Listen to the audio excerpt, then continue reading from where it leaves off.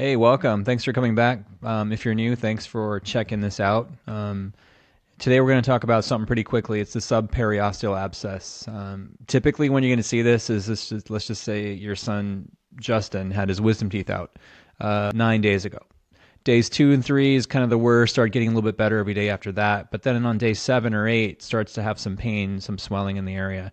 So you take him into the office, have him checked out, sitting in the chair, and what you can do quickly in the office to get these people on their quick path to recovery is just drain that really quickly. And a lot of times you don't even need anesthesia to get it started. You take a probe, and this is another time I use a probe. And if you've seen some of my videos on my other channel, you've seen me use a probe a few weeks ago to take a little piece of root off of a nerve, and so I flicked it off with the probe. So it's another time I used a probe. That video got shadow banned, by the way. It got me shadow banned, so that was pretty not cool of Instagram to do that. But anyways, I used a probe and a piece of gauze. So you go in there and real gently put the probe behind that second molar, and you'll see that you don't really have to create a space. It's already there. Just kind of gently ease it in, and then once it's in a little bit, pull it out towards the gums, and then you'll usually open up a little space where you'll get some pus to drain out.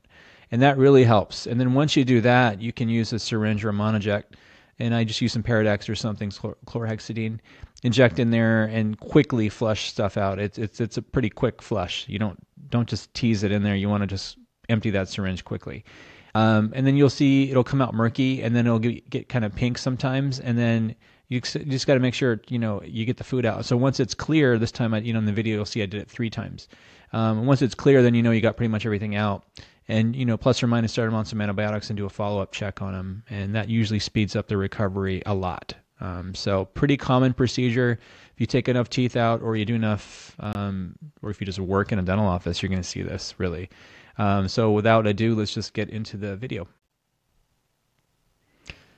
So you're going to see me with my trusty probe in my right hand, and I'm just going to take it gently behind that second molar and just kind of ease it in. And once it's in a little bit, you'll see that pus come out from the distal, the back side of that tooth.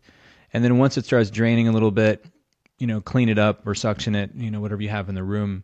And then I use that chlorhexidine syringe, and then I just quickly flush food out. It gets a little murky, and then it clears up again. You'll see some food just pop right out of there. So that's basically it.